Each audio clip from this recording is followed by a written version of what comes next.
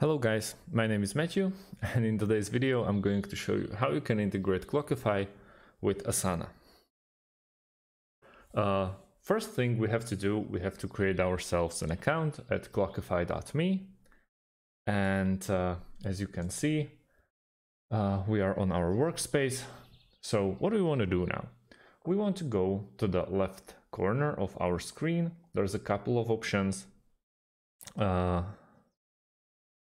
So there's a time tracker, calendar, dashboard, and you want to go all the way down to settings.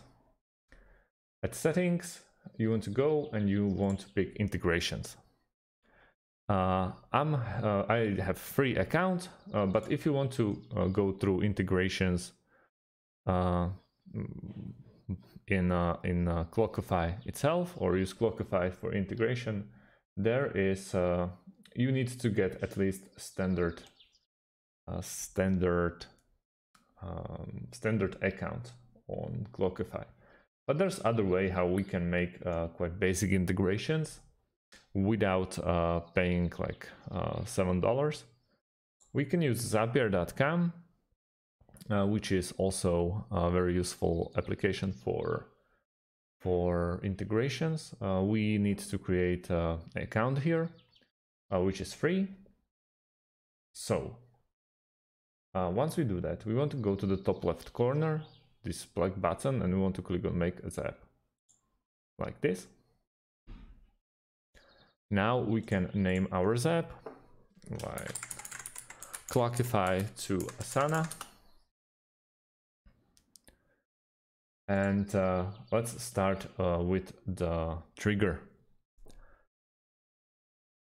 So at the trigger, we want to start with Clockify, like this. Trigger event, we have to pick from all those options. So let's go with the, I don't know, new project.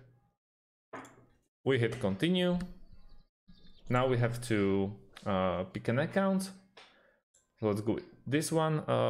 When you're going to log into the account, you'll get asked for API key.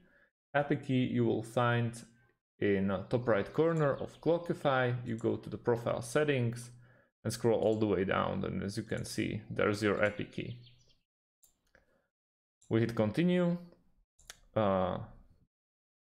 Workspace, it's the one workspace that we created by creating an account, and now we can test our trigger. On the second action, we are going for Asana as a app actually affected by this integration. Creating an event, let's go with the first one as well. We hit continue, and the last thing is you have to also log into Asana. So that's about it. Thanks for watching, and see you on the next video.